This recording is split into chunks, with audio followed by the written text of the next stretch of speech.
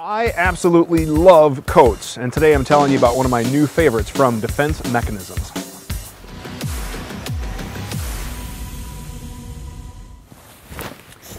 Like I said, I just generally like jackets and coats and bags and things with compartments and all sorts of stuff. Those that know me know that, it's just kind of what I like. Like, for example, like with my side-by-side. I picked that one because I could put all these little different compartments and stuff.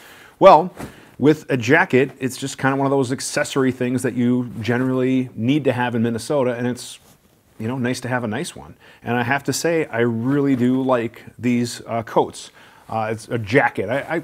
I should really learn the difference between a coat and a jacket. But anyways, my name is Dave Tim from Guns and Tactics. Thank you very much for spending a few minutes of your day checking out my review of the Defense Mechanisms Helion jacket and Type B pullover. Now, I am kind of doing a 2-for-1, even though technically they are two separate products. They're made out of the same material, and function-wise, they're a little different versus why you'd wear a jacket versus a pullover. But overall, I'm going to share some of my experiences as well as kind of my wish list for what I would like to see maybe a Mark II version of the pullover. So, a little bit of background. I don't have any relationship with the company. I met the founders of the company at a training class a few years ago. We hit it off. They said they were going to be coming out with some more firearms related stuff. They have a background in outdoors equipment, camping equipment, things like that, all made in Minnesota, made in the United States with United States source materials, really nice stuff. And they said they're looking to get more into the firearms and kind of tactical product market. So enter their company called Defense Mechanisms, and I actually ordered and paid for both of these. I did buy these. This is my actual honest review. I'm not getting paid or anything like that, and I'm going to share with you my thoughts. Now, first things first, the material. I just want to talk right about that right away. I've been using both of these for the camo one probably close to 2 years-ish, and then this one, this winter, maybe a little bit into the fall as well. The material is super lightweight, but yet very warm. Now, I want to make sure I get the materials right. It is a 2 ounce per square yard of ClimaShield Apex insulation, which performs better than down in wet and humid conditions, dries quickly, packs small, easy to clean. And then it also does have a durable, lightweight nylon fabric that has a DWR finish. I have no idea what that means, but I'm assuming some sort of water resistance. Here's what I just really like about these, is this particular one, the pullover. I've traveled with this numerous times when I've been teaching classes. When I teach, I don't know what type of weather I'm going to come across. It could be nice one day, but then it could turn into wet and snow and sleet and whatever else. So having a nice warm layer that's lightweight and easily packable, this thing has been absolutely awesome. I've used it when I've been out four-wheeling. Again, because it's lightweight, it's small, I can easily throw it in like a bag or something like that, and then if it starts to get cold, throw this on. And I've been really happy with the warmth. Now, I'm a firm believer in layering. If you're not layering, you're missing out. And obviously, this could be under a hard shell really well, but taking a look at this, it basically feels like a sleeping bag, and I can roll it up and compress it into a very small portion of my pistol case or a suitcase or whatever it might be, and it doesn't really matter. So overall, I really do like it. Now let's start with the pullover. Pullover has a large kangaroo pocket, and it does have a drawstring which you can access. I believe it's in the pocket, which is where the little cord, the shock cord, is. Now, one thing I will say right off the bat, I don't like, maybe not don't like is a harsh term, but one thing I like better on the jacket is the drawstring or side implementation on the jacket versus the pullover. The pullover does have a cord that goes all the way around that you can tighten up, so you could wear it above your belt or something like that, which is nice. But we'll talk about a feature in the jacket that I like better. You can order the sleeves with a patch section, so if you wanted to add patches. And then what's nice now is they do have a duty option, which if you select that, it adds a badge tab and radio tabs. So for the LE guys out there looking to wear something under a carry or something like that, very nice option there. As far as the zippers, the zipper pulls are all cord type with some shrink tubing for a very durable zipper. The actual zippers themselves are YKK zippers, and I had no issues with the zipper. Not a lot of branding, just a very small tag on the back doesn't scream whatever logo or anything like that. So I really did like that. And as far as like your logo, then you can put whatever patches and stuff you want on there to represent the brands that you want. But overall, I really like the pullover. It's just a nice, simple garment. The only complaint I have is the drawstring, and I wish it had the jacket type side panels and stretch. So let's talk about the jacket. Here's the jacket, and it does come in a variety of colors. Both of them do, by the way. The full colors are available on the webpage, but it's basically black, ranger green, coyote, multicam, and wolf gray. So I'm going to be ordering hopefully another pullover and maybe wolf gray, and I'm going to see if they can't customize it a little bit for me.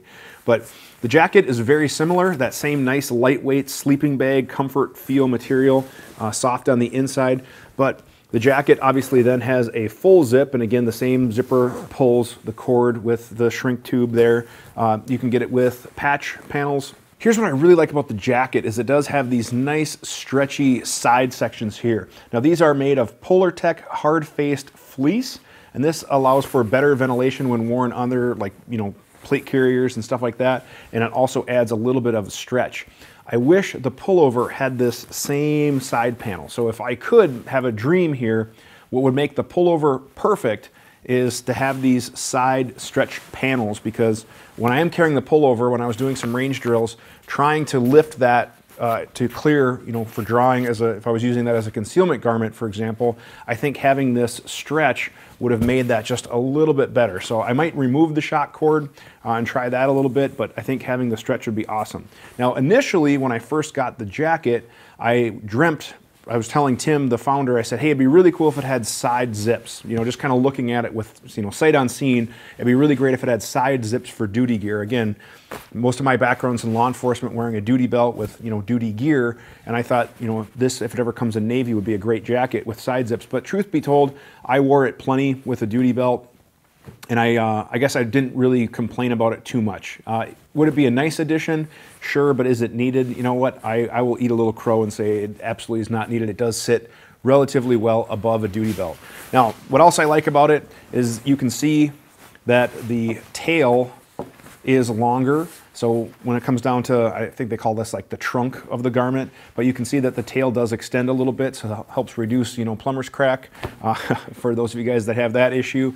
But it just provides a little bit more coverage when you're bending, stooping, or whatever. Now, as far as durability, I was really worried that the soft material wouldn't hold up, but I've worn this one, like I said, at classes. I've gone to classes as a student, as a teacher, and quite frankly, I've been really, really happy on how well this coat has held up. So really no complaints. And as far as warm and comfort, it has been absolutely a rock star. So I'm really, really happy with what I'm seeing coming from Defense Mechanisms, and they're just producing some really, really nice stuff. Now, as far as pricing and availability, it's ranging from price from $185 to $205 depending on the options. You do have the option between a pullover and a jacket, which we've already talked about. You do have the option between a traditional collar and a hood. I generally prefer regular collars because when I need to, I'll generally wear a hat or something like that.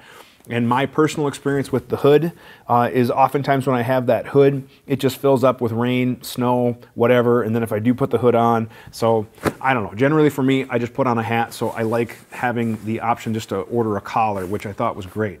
Again, we talked about you can get the patch panels, and you can get the patrol features, which again have a badge tab and radio tabs. Like I talked about before, it comes in a variety of colors. They are made in the United States, in Minnesota. Most times they're made to order, so you're going to get exactly what you want. And again, I have nothing but good things to say, with the exception of my wish list for the pullover, which I think they could probably make happen if I ordered like a custom garment. They might be able to incorporate some of those features. I'm not sure if they will or not, but I would like to see that. The only other thing that I wouldn't mind seeing is maybe some additional high chest pockets. I know for a lot of times when people are wearing plate carriers or, you know, external carriers or whatever, sometimes having kind of that high chest pocket is nice. Or, you know, just a little storage area that's maybe a little easier to access wouldn't be bad. The only thing I caution, you know, people with is, especially the cops out there who wear the carriers, is don't do the booby hug. You see it all the time. Cops are just sitting around at scene and they have their hands in their carrier, especially the cops that wear brown, it seems like. Just have their hands sitting in their carrier and giving themselves the booty hug. I just think it looks really tacky, it's unprofessional, and there's some safety concerns, so just be cautious of that for those of you who wear external carriers out there.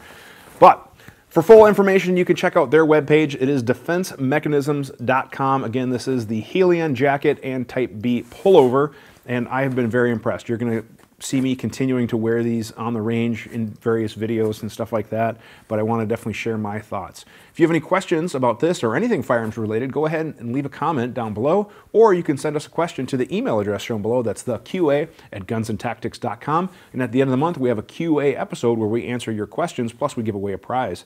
But I really look forward to hearing from you and hearing what your thoughts are. I hope there's going to be more good things to come from Defense Mechanisms. Maybe they'll come out with like some other garments. I know they do have pants made out of the same material, and I'm hoping they might have some other stuff like shells and other coats, things like that. So I think it's a really, really cool company to keep an eye on. I also do have their plate carrier with some of their pouches that I'll be doing a review on in the future, but I've been very impressed with that as well. So again, good things coming from these guys. You can tell that they're shooters. They're active in the firearms community. They are going to classes. They are conducting their own classes. They're spending a lot of time at the range to really get that real world experience on how well stuff works, which I absolutely love seeing out of a company. That'll do it for this episode. Again, if you have any questions, sound off. Email address shown below. Please check out our webpage, like, share, and subscribe. We got new content going up all the time. Thank you very much for watching, and have a great day. We work really hard to make content that we hope you as a shooter would enjoy. Subscribe to our channel, check out our featured videos and playlists, and if you have a question firearms related, go ahead and send an email to the address shown on the screen to be entered into our monthly QA series.